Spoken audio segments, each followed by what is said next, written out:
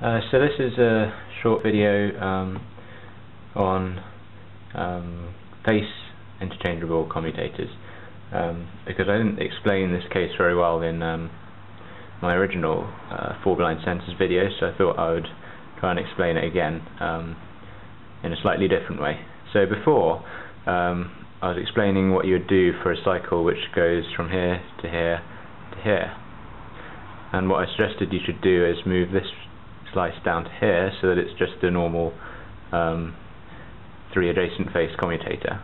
But what you can in fact do is not set up to an interchange across a slice, but rather think about the interchange as just being around the face.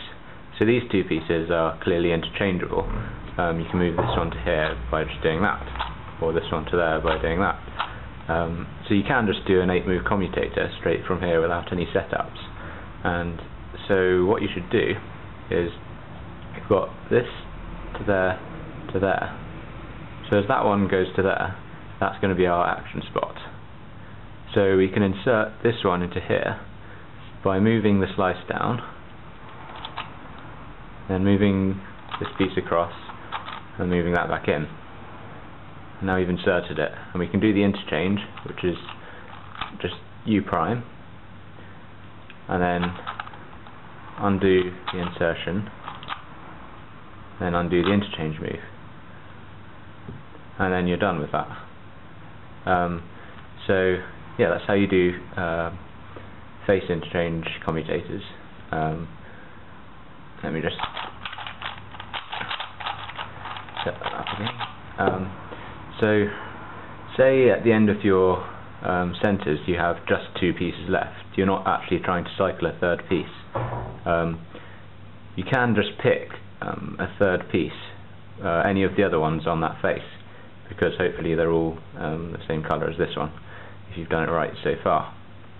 So what I would do is think about where this one's going to go across to, here on this face, and it'll be there, and then you just want to pull the piece down from here to there. At the moment that's the one piece that we really don't want to pull down, so all you can do, I just use a U2 for setup, because then it's easy to remember how to undo it. You don't have problems with inverses or anything.